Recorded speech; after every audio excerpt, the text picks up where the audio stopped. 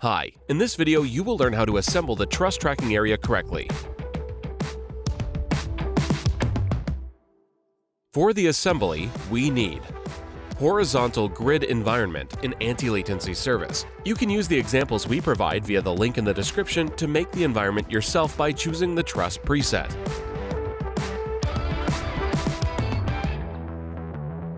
Trusses. The truss tracking area is compatible with trusses such as Global Truss, F33250, F34250, or their analogs with a main pipe diameter of 50 mm, a pipe center-to-center distance of 240 mm, and a length of 2.5 meters.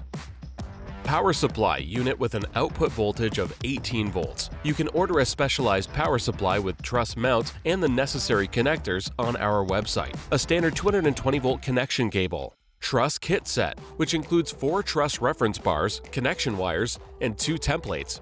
Before moving on to building the truss tracking area, remember that the horizontal grid environment shows the view of the area from above. That is, we will see the mirror image of the truss when standing under it.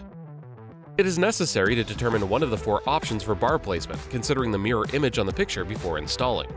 The 2 templates included in the set are used for the exact placement of the bars according to the picture. They are installed on the side where the distance from the bar to the edge of the truss segment is less than on the other side.